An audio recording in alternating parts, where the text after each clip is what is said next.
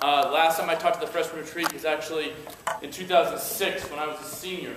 I was one of the senior captains. I was actually the first senior captain that Mr. Gualtieri has ever had, myself along with Austin Ryan, who you might see around. He wears a suit. He probably will ask you for money eventually. But that retreat was a little bit different. We were sitting in Brissette, my last speech.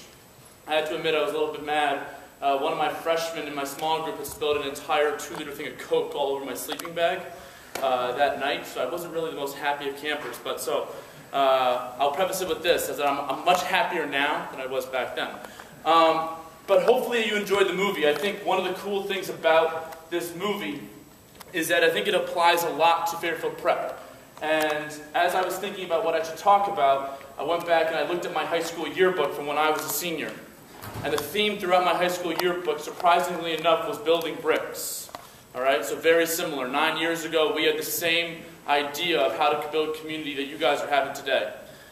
And as I'm thinking about this, and as I'm watching this movie, I'm thinking to myself, here's a football team that wins 151 straight games, right? They win over and over and over and over and over again. And yet, when they lose, they immediately become underdogs. Right? And there's this whole story of how do you come back and how do you redeem yourself in times of adversity. And at first, this team struggles, right? They're sitting around and you got guys who are being selfish, and you got guys who are worried about records, and you got guys who are worried about their own playing time. And it comes down to a couple of individuals and a full coaching staff and a kind of a team mentality in order to kind of reinvent themselves, I should say, and kind of figure out how to get back on top. You know, and so I was thinking about different things that have helped me kind of get back on top and kind of my own prep experience. Now, my prep experience was different than all of yours. It's always going to be different, and that's what makes prep unique. But one of the best lessons I learned when I was at prep is that in life, there are 3 things you can never get back, all right? And that is time, opportunity, and the spoken word, all right? I'm going to start with time, all right? Time is something that can be measured. Time is something that, you know, we don't have an infinite amount of it, all right? God puts us on this earth, and we're trying to figure out how long we have. And so you don't know when it's all going to end. So when you have an opportunity to go to a school like Prep and to walk around the halls of Berkman's and Xavier and Arupe, you need to take advantage of it. You know, I did the math out, even though I teach history. And you basically here for about 720 days, and you'll go to 5,460 periods. Now that sounds like a lot, but I can still remember the first day of my prep experience, and I can still remember the last day of my prep experience, walking around in that really nice white coat, you know, shaking hands, and getting ready to go off to Providence College, right? When you think about time, you think about a retreat like this. You think about an opportunity to meet classmates that you might have never gotten a chance to talk to. You think about people who, you know, maybe if I hadn't come to prep, if I had gone to my public school, I never would have met, all right? You know, Austin Ryan, you know, is sitting in the front row. He's from Monroe, and I'm from Fairfield. If I had gone to Ludlow, I never would have met him. If he had gone to Massac, he never would have met me. And, you know, 12 years later, we're best friends. Right? There's something to be said about that. All right? Now, the crazy thing about time is that when you're young, you don't think it's ever going to end. You think that constantly you're going to keep on moving forward, and there's never going to be, prep is never going to end, and it's going to be a great 4 years, and you're going to keep on having these great experiences, and you're going to learn from great teachers, and you're going to make great friendships. But sometimes time can be ripped away from you. All right? About 2 years ago, I was teaching at an inner city high school in San Antonio, Texas, on the west side of San Antonio. It's about as different an area as Fairfield County could be. And it's in between first and second period, and I'm waiting for my sophomores to walk in. We're going to talk about World War I. It's in May. The school year is almost over. Everybody's kind of itching. And I get a phone call from one of my best friends, a kid named Rob Majorano. And he would call me every once in a while during school just to kind of like screw with me or send me a text message saying like, you know, I see you, even though he lives in New York City, which didn't make any sense. But I pick up and I'm like, hey buddy, I can't talk. And he said, no, you got to take this phone call. I said, all right, what's going on? He said, Hauser's dead. Now, Hauser was a kid named Zach Hauser, who was one of my best friends, along with Mr. Ryan, along with our friend Rob. And Zach was a medical student out in California. He's also a type 1 diabetic. And one night, you know, he has a diabetic seizure, he's unable to get to his insulin, and he passes away. And so you're kind of sitting there and you're thinking to yourself, wow, you know, here's a kid who I grew up with, here's a kid who I knew all throughout middle school, who I played football with in high school, who I had class with, who, you know, we were on the same party bus at prom together, who we, you know, walked alongside each other at graduation, who every time we got together for breaks, you know, we'd meet up and play basketball or go to the gym or simply sit around and talk about our prep experience, and now he's gone. You know, and it kind of puts things into perspective. You know, I think about how should I value my relationship with Zach? How should I push forward? And how should I honor him? And so my friends and I, we started an email chain, okay? And we kind of figured out, you know, the 7 or 8 of us who were very close, we kind of figured out, hey, let's do something that will honor Zach moving forward. And now this email chain in those 2 years probably numbers in the thousands. I'm going to say, you know, 5,000, and it ranges from, you know, hey, I got a job at Prep, which is something that I sent last year because I was so excited. Actually, the 1-year anniversary of me getting the job at Prep was yesterday. You know, we get emails from friends saying, hey, I got engaged, which is something that none of you should know anything about right now. You know, we'll cross that bridge later on. We get emails with YouTube clips of, you know, dogs falling on ice, or, you know, some guy falling down, things that we think are funny, you know, but at the same time, it's something that will last. We started something called a Fairfield Prep mancation. Not a vacation, a mancation. Okay? Only dudes are allowed. Alright? Last summer we went to Florida. You know, we sat around a pool. We played some golf. We went to the beach. This summer we're going to Lake Tahoe. You know, and it's something that I look forward to each and every year because, you know, once you leave this place, you guys are all going to spread out. You know, I have friends who live in San Francisco. I have friends who live down in Florida. One of my best friends plays professional rugby in the Philippines. You know, we're all spread out. But at the same time, I know that if I call any one of them, they would pick up the phone and they would figure out that, you know, hey, what can I do to support you? Another story that I was thinking about was a couple of years ago, my little brother graduated from Prep. He graduated in 2011. And that year in 2011, one of his classmates, a kid named Ryan Brennan, tragically passed away due to cancer. All right, there was a whole campaign that said, just beat it. You know, Ryan fought hard, he fought for a couple of years, and unfortunately passed away right before his senior year. And I was sitting at graduation, and Father Hanwell gave a speech, and he started calling up people to get their diplomas, and they get to the B's, and they get to Ryan Brennan's name, and they always tell you at these things, don't applaud until everybody's gotten their diploma.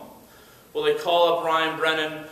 His dad comes up and accepts the diploma, and I'm not lying. There might have been a 5-minute long, you know, standing ovation for this man. You know, you want to see brotherhood in its most basic form.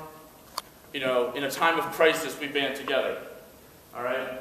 When it comes to opportunity, the second thing that you can never get back in life. Prep is a unique opportunity. Each and every day you show up and you wear a shirt and tie, or at least you kind of do. You know, Jack Kowaleski definitely doesn't. You know, it's something that sets us apart. All right? It's something that says that we are different than everybody else. All right? It is not a uniform, it is a dress code. It is something that sits there and tells me, hey, I'm proud of who I am. I'm proud of my school, and I'm going to look good each and every day. All right? use this prep experience as an opportunity to push yourself, all right? Don't take any days off. Don't sit there and become complacent. Complacent is one of those things, complacency, I should say, is one of those things that can kill a dream, all right? So if you have a university that you want to go to, keep working hard. If you have something, a sports team that you want to make, take advantage of that opportunity. You know what? If you're a football player and you want to be in the play, go be in the play. If you're a basketball player and you want to be in the music, and you want to be in jazz band, go join jazz band. If you want to join the football team, or you want to join the rugby team, or you want to be in mock trial, go and do those things, because when you flip over every stone, when you turn over every stone, you find that your experience is a fulfilling one. You know, when I was at prep, I was able to do a lot of things. I did everything from student government to 3 sports, you name it. And if I could go back and do it over again, I'd do it the same exact way. All right? I think about how you take advantage of your own opportunities. All right? When I was 24, I was in graduate school at Providence College, and I was trying to figure out where I wanted to teach. All right?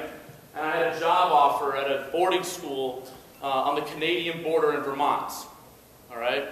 Really nice school, great faculty, great student body. And I'm sitting in the interview, and I'm thinking about, you know, should I take this job? And in the middle of my interview, I get a call. And the call is from a principal at a school called Holy Cross down in San Antonio, Texas. And he says, hey, Mr. Wallace, we'd really like you to join our faculty. I know you have experience having gone to Catholic school. I think you could be a real asset to our school community. And so I'm sitting there and I'm thinking about it, and I drive back down to Providence, and at the time I was living with a friend of mine from prep, and we were weighing the options, we were weighing pros and cons. And he told me, he goes, you have this opportunity to go off and see a new part of the country, and to explore, and to expand your experiences. You owe it to yourself to leave here and go down there. Now, the first day I was down in San Antonio, I'd never been to Texas before. All right? I show up. I am a 6'5", incredibly socially awkward white guy. All right? Let's just call it what it is. I'm a fantastic dancer, but only I think I'm a fantastic dancer. Okay? I walk into a school that is about, on the low end, about 98% Hispanic. Okay? I'm an outcast. I'm somebody who's different. They've never seen somebody like me before. All right? It takes us a little while to get used to one another. All right? There's a feeling out kind of process. And right in the beginning of my career there, in October, Hurricane Sandy hits. All right? And Hurricane Sandy, I grew up in Fairfield down by the beach, and my house floods. All right? And so I'm sitting there, and I'm freaking out. You know, my parents have to evacuate their house. You know, my little brother's away at college, my little sister's away at college, nobody's there to help my parents. I'm thinking about leaving and going back. All right? My dad says stay. And what's crazy is that my kids actually raised money to send for the relief effort up in Connecticut. Here's somebody that they've known me for a month, and they want to send money to help other people. 2 months later, we're sitting in school. It's a Friday afternoon in December. All right? And one of my kids comes flying into school, and he sits there and says, hey, did you see what happened in Connecticut? And I said, no, what's going on? And he's the first kid, his name is Nico Jordan, he's the first kid to tell me about the Sandy Hook shooting. All right? And my heart starts to break. He goes, hey, is Newtown near you? I said, yeah, I know kids from Newtown. Kids who go to my high school are from Newtown. And, you know, you're sitting there and you're thinking to yourself, you're asking to yourself, why am I here? And so, you know, we're talking about this whole shooting, and we're talking about this time of tragedy. And one of my sophomore girls at the time was a girl named Jessica Bocanegra. And she said, hey, why don't we do something about this? Why don't we show your hometown, your home state, that we love them? And so I sat there and I said, how are you going to do that? She goes, I'm going to write a letter. So she writes a letter. She gets one of her friends to write a letter. She gets another friend to write a letter. She gets another friend to write a letter. Before I know it, I have over 1,000 letters. All right? I bring them to St. Rose of Lima Catholic Church a couple weeks later, and what's incredible to see is how, when given the opportunity to go out and expand, how people will rally around you. Prep is that place where if you allow yourself to take advantage of the opportunity, people are going to rally around you. All right? The last thing I want to talk about is something called the spoken word. All right? And the spoken word is something that is unique. In a lot of ways, you can't get the spoken word back. I could insult you. I could insult Christian. And I could say something really mean to him. And no matter how many times I apologize to him, I still said it. Okay? What I'm trying to get at for you guys is you're young, you're still learning who you are, you're still finding your passions. But when you converse with people, and when you talk to people, and when you build your relationships, mean what you say. If you read the prep today, I was fortunate enough to be able to write an article for it. And one of the things I hope you guys do in the long run is you put down your technology and you listen to people. All right? You listen to your classmates. You talk to them in the hallways. You talk to them in the cafeteria. You talk to them at practice. You talk to them in theater. You talk to them in music. You go on a Kairos and you get to know somebody. You go on an urban plunge. You go to Appalachia. You go to Ecuador. You go to El Salvador. You do all these different kinds of things that will push you outside your comfort zone and allow you to get to know somebody. I would say talk in class, but don't talk in Hellstern's class because sometimes he yells and it scares me. Don't do that. All right? In the long run, though, I'm not naive enough as a teacher to have you sit here and listen to me, and I know for a fact that, if you're in one of my classes, if I'm lucky enough to have any of you as a student, I know that on a Tuesday you might not remember the ins and outs of the Roman Empire, or why World War II started, or how Reconstruction shaped the United States. What makes prep a brotherhood, what makes prep are the relationships. All right? So what I encourage you to do tonight, and tomorrow, and for the rest of today, is just to listen. Go off and talk to somebody who you may have never talked to before. It's something that is a unique experience that you may never have again. Actually, you're never going to have it again. This is your only freshman retreat. I also think at times you should figure out what you're passionate. Well, once you figure out what you're passionate about, you should use this prep brotherhood in order to support your dream and support your passion. If you walk into my classroom, it's kind of crazy at times. All right, I have an entire pole that's covered in bumper stickers. I have an entire back wall that we call the wall of motivation. All right, there's pictures of famous figures and quotes and you name it on it. But my favorite story on that wall of motivation is a story called The Guru. Okay? I'm going to share it with you real quick because I think it embodies what prep is all about. It's about supporting somebody. All right? And the way The Guru goes, if you've never heard it before, is that there was a young man who wanted to make a lot of money. All right? And so he goes off to this guru who knows how to make money. And he asks the guru, hey man, I want to be on the same level you're on. I want to make a lot of money. I want to be powerful. I want to have everything that you have. And the guru says, all right, fine. Meet me at the beach tomorrow morning, and I'll teach you how you can make a lot of money. So the guy says, okay, fine. So the next morning, the man shows up really early in the morning, 6 a.m. He's wearing a nice suit. He gets to the beach. The guru isn't there. And he's sitting around. He's like, for real? Like, what the hell is this guy? All right? He sees out about 100 yards out into the ocean. He sees a man sitting on the boat, and he recognizes the man as the guru. And the guy says, hey, why don't you come on in and take me out on the boat with you? And the guru says, no, walk out into the water.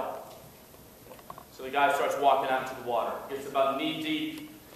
And the guru asks him, hey, what do you want more than anything? And the guy says, I want to make a lot of money. The guru says, walk a little bit further out. So the kid walks a little bit further out. It's about chest deep now. All right? The guru asks him again, what do you want? He says, I want to make a lot of money. The guru says, all right, no problem. Keep walking a little bit further out. Now he's neck deep. The guru asks him again, what do you want? The kid says, I want to make a lot of money. All right? The guru says, all right, come a little bit further out. Now the water's at the kid's nose. He's treading water. His feet can't touch the bottom anymore. And the guru sits there and says, what do you want more than anything? And the kid says, I want to make a lot of, and as he says money, the guru takes his head and shoves it under the water. And so the guy is sitting there and he's struggling for air, and he can't breathe, and he's trying to figure out how to survive. And just as he's about to pass out, the guru lifts his head out of the water and says, what did you want to do more than anything? And the guy says, I wanted to breathe. And the guru says, when you want to succeed as bad as you want to breathe, then you'll be successful. And the reason why I share this story with you is I think about prep. And I think about the things that I've been able to accomplish. I've had a lot of gurus that I've been able to learn from. I think about my own prep experience, being able to be taught by guys like Father Barry and Lou Sirocco and Barry Wallace, no relation. Mr. Galligan, Carlton Galligan. I think about the teachers that are currently here and sitting in this room with you, guys like John Zabs, Megan Hoover, James Chesbro, Lynn Chesbro. I think about guys like Matt Sather and Rudy Moritz. And these people have been put here in order to help you find success and find your passions. All right? My last thing that I want to talk about, because I want you guys to go off and enjoy the rest of your retreat, is as an alumni of the school, I want to welcome you to the Brotherhood. All right? I'm excited because I put a brick in this wall that we're building right now. I put a brick in this wall in 2006. Thousands before me put a brick in the wall in the years since 1942. In the years since 2006, even more people put bricks in the wall. Now, you have you guys, the class of 2018, being able to come in and put your own bricks. And guess what? All your bricks are unique. I'm looking forward to seeing what each one of you comes out as. All right? Now, with this idea of having a wall is strong. If one brick crumbles, the entire thing crumbles. So support one another. Love one another. I think oftentimes the word love is misused. All right? The prep alumni love you unconditionally. We would do anything for you. We'd work for you through thick and thin. All right? With the expectation of when somebody else needs help, that you're willing to do that. All right?